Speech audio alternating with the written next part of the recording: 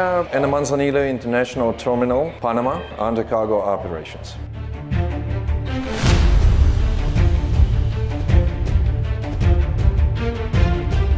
The total capacity is 1,200 TEUs, and in total we are loading and unloading in about 500 containers in this time. Those operations takes in about from 12 to 18 hours. So normally we sail in the Caribbean Sea and part of Atlantic Ocean. We're coming from Point Lisas, Trinidad, and going to Kingston, Jamaica.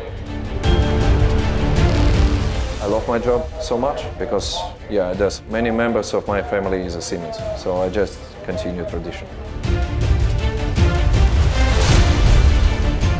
My name is Dmitry Novikov. I'm a captain of AS Floriana, and I'm working for Wilhelmsen Ahrenkiel.